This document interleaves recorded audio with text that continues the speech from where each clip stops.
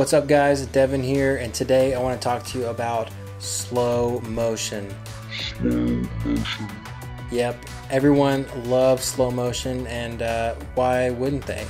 It's cool, you're able to slow down and manipulate time itself, kind of. Hopefully we won't be tearing any holes in time and space today. We're going to be using a feature in Premiere Pro, and it's also available in Final Cut as well, called optical flow.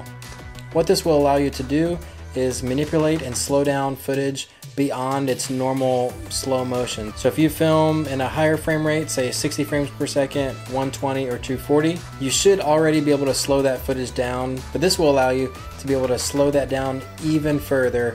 So let's hop onto the computer and let's give it a try. Alright, so we are in Premiere Pro, and what you want to do, or what I recommend, go ahead and either scroll to the end of your sequence or start off with a fresh sequence. That way it's just clean and easy for you to work with these clips in, because it does do a couple things that could throw you off if this is the first time that you're trying this. So the next tip that I want to share is go ahead and conform your footage to the same frame rate as your timeline that you are working in. So I'm working in a 23.976 timeline. This was shot at 120 frames per second, but I'm going to go ahead and conform it to that. So that way it's already slowed down and the frames are all matched up, clean and easy, and you'll see what that does here. It's already slowed down to 120 frames, playing back at 23 frames per second, if that makes sense. So the next step in this process is you actually want to pick out the clip that you want to use in your edit. So I don't really care about all this time here, and that would maybe be not as interesting to the viewer. I want to get to the action. So as you can see here, I've already kind of picked it out, but you just press I to start the clip, maybe watch it through.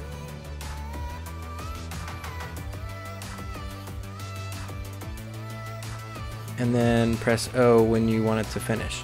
And there's your clip. So from there, I don't need the audio from this. If you do, you can just grab this whole screen and it'll bring the audio and video down. But I just need the video clip, so I'm going to drag this little film here and drag it to my timeline. So once you have this in your timeline, and depending on what frame rate that you shot it in, this is already slowed down pretty decently. I'm going to zoom in a little bit by pressing plus on my timeline here, so I can have a little bit more control to my clip. So from here, I'm going to find the clip where she's all the way at the peak of the jump. So from here, you want to pick out the section that you actually want to make super slow-mo, and what I would recommend is a segment where there's not a whole lot of movement. So at the peak of her jump, it already looks like she kind of floats up there anyway. If there's a lot of motion and a lot of texture in the clip that you are wanting to slow down, it may or may not work the way that you're hoping it to, and you may come out with a couple weird things going on. But this clip looks good right here, so I'm going to back up about right to there. I'm going to press C now, and then I'm going to drag my cursor right to the timeline and just click. And then I'm going to go forward about 3 clicks there. I still have my cut tool up, so I'm good. I'm just going to click, and then I'm going to click V to select, and I'm going to bring that clip up because this is where it's going to get crazy.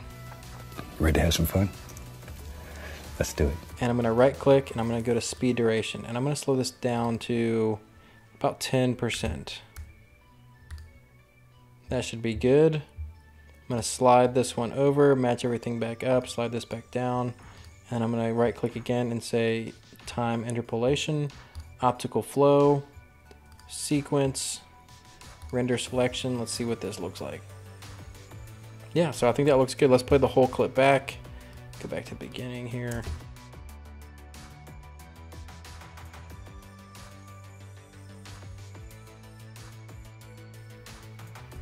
Yeah, I think that looks pretty awesome.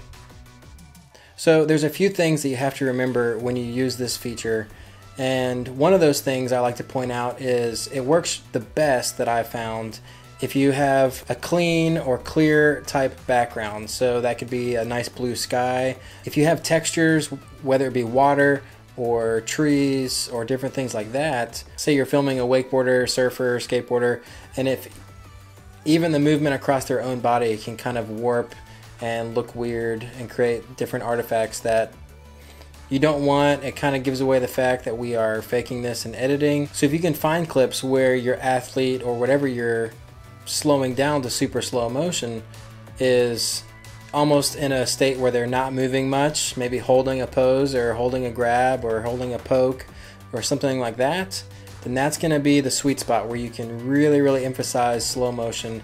If they're moving and their arms are crossing in front of them, you're going to get weird artifacts that you don't really want to look at, and sometimes it actually does look like you're cutting a hole in the space-time continuum, and you may not want that. So try to avoid those shots, and the same thing can happen again if you have different textures, whether it be water or trees or something like that. Let's try another one. So this one is going to be a little bit different. We've got texture, we've got water, filling the frame a little bit more. So let's see how this one works out. So let's watch it, find a part where I think it looks good. I think right in there, he's right above the trees, and since he's grabbing, there's not a lot of motion from his body going on. Since we've got such a small window where he's basically still anyway, so it's gonna be about one frame. So let's go here to there. And let's raise it up. Let's right click. And let's say speed duration. Go to 1%. Man, that's already really long, but let's see what it looks like. So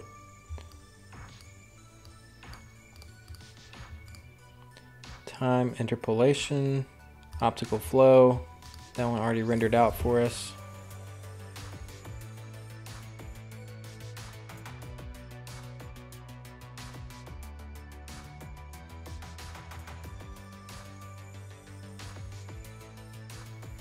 Yeah, I think that worked out pretty well. All right, guys, well, that is it. Not too bad, not too hard, and pretty fun. So I hope you enjoyed this video. If you did, please leave this video a thumbs up, subscribe to my channel if you haven't already, and go film some slow motion, have some fun with it. And I'll see you guys in the next video.